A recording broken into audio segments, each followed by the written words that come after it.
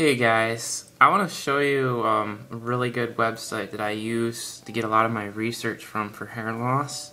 As you can see, it's hairlossresearch.org, and this is the website right here.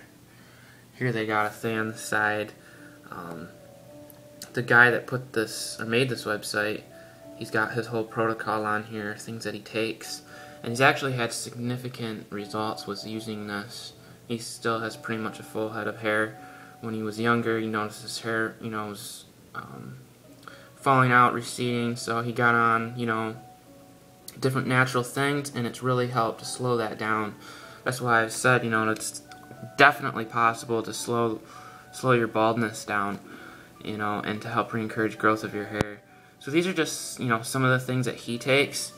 But the cool thing I like about this website is if you go to Update News, you can see here all the different articles that they have, natural things and studies that have been done showing how you can slow down hair loss, baldness, and help to regrow your hair. So as you can see, there's all kinds of good things in here. And I wanted to show everybody this because, definitely take advantage of this, guys. This is where I've learned a lot of this information myself. The only, some things though that I don't agree with, like shampoos for hair loss. He talks about Revita, but I don't like this because it still does have a lot of crap in it. And I'm gonna make a video showing you guys the shampoo and conditioner that I like. But I don't really like these different shampoos and stuff. They might help to attack DHT, which I'm sure they do, but I just try to, stick with the herbal, natural products out there. So yeah, but yeah, there's all kinds of good stuff on here. Like here, topical emu oil and coconut oil for hair loss, a potent combination.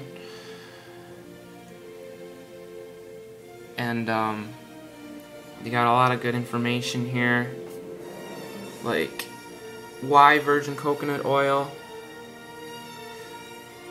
and it talks about how coconut oil also down-regulates the production of DHT, which is a major player in male pattern baldness and acne. As you likely already know, testosterone is converted into DHT by the enzyme 5-alpha reductase. DHT increases sebum emission, creating a conducive environment for Propionibacterium, thus inflammation to proliferate.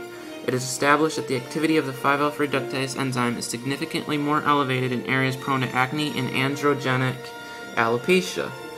Several studies have conclusively shown that lauric acid reduces 5-alpha reductase activity and inhibits the conversion of testosterone into DHT. Another concluded that lauric acid inhibited the activity of 5-alpha reductase by 50%. One study in particular found that consumption of coconut oil in rats, like finasteride and saw palmetto, reduced enlarged prostate glands that had been experimentally enlarged with androgen administration.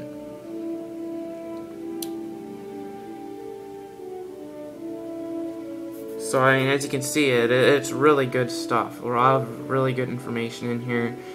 They say it would be prudent to consume 2 to 3 tablespoons of virgin coconut oil a day, which in addition to myriad health benefits, not the least of which are thyroid regulation and body fat reduction, inhibits DHT. Virgin coconut oil is available at any health food store. And I take coconut oil every day. I take like 4 or 5 tablespoons of it every day. But yeah, again, there's all kinds of articles on here of how you can inhibit DHT. One particular one that I really like is, let me find it, hair loss treatment in tough economic times.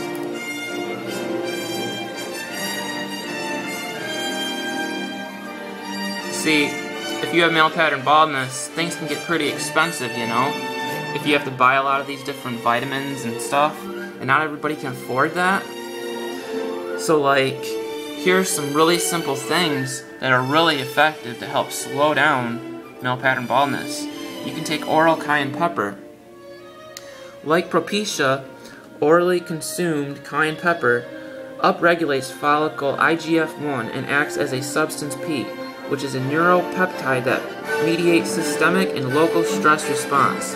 Antagonist, combined with soy isoflavones, it grew hair in 88% of subjects with androgenic alopecia. Cayenne pepper, also known as ground red pepper, is available at any supermarket. The 5th season brand from Walmart costs only 50 cents a bottle. The amount of capsicum used in the Harada study amount to approximately 3/4 teaspoon of cayenne pepper a day. So that's one thing you can do.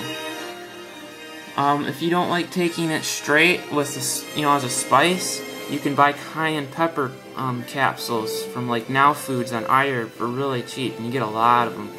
I actually do that. You can take ground flax meal.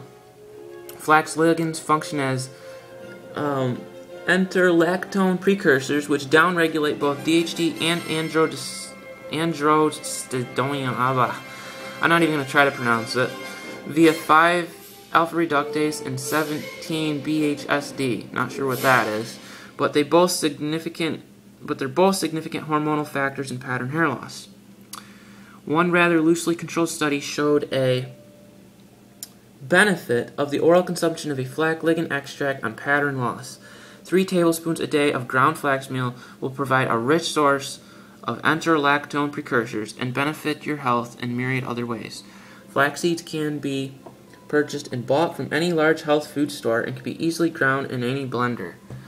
And I buy ground flax meal, and I like to add it to my oatmeal in the morning.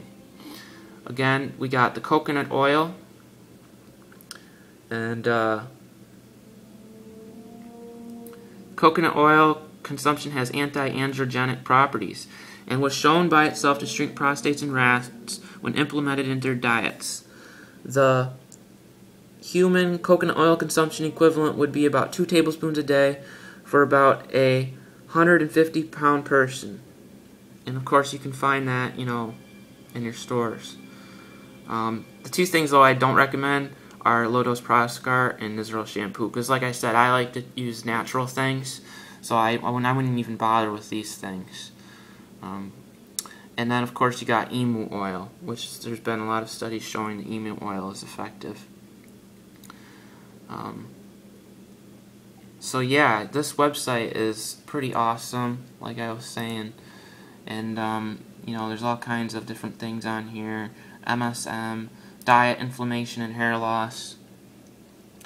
It talks about different prostaglandins, and we have different prostaglandins, and they're kind of like messengers. Well, the bad prostaglandins are prostaglandin E2, because that's pro-inflammatory, and then there's some good anti-inflammatory prostaglandins, such as E1 and E3. E1 you can usually get from the omega-3 fats found in fish oils, and they actually help to suppress prostaglandins E2, which are the bad ones, and they help to encourage prostaglandin E1. And then there's other ones like GLA, which helps to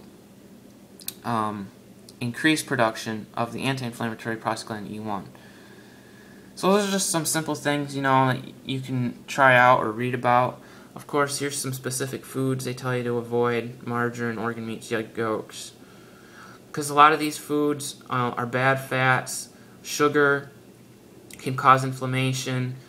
The reason I believe they put egg yolks in here is because of the arachidonic acid, which is a precursor to both prostaglandin E2 and the pro-inflammatory cytokine leukotriene B4. So that's why they put egg yolks in there, because you don't want to have like a lot of arachidonic acid, because then it will just, it's just a precursor to prostaglandin E2, which can cause inflammation. In male pattern baldness, there's usually a lot of inflammation. Same thing with acne. So you want to, cut out the inflammation. You want to eat things that are anti-inflammatory. So like good foods are salmon, oatmeal, olives and olive oil, almonds, fresh fruits and vegetables, avocado and guacamole, flax oil, flax meal. And of course, coconut oil is in there as well.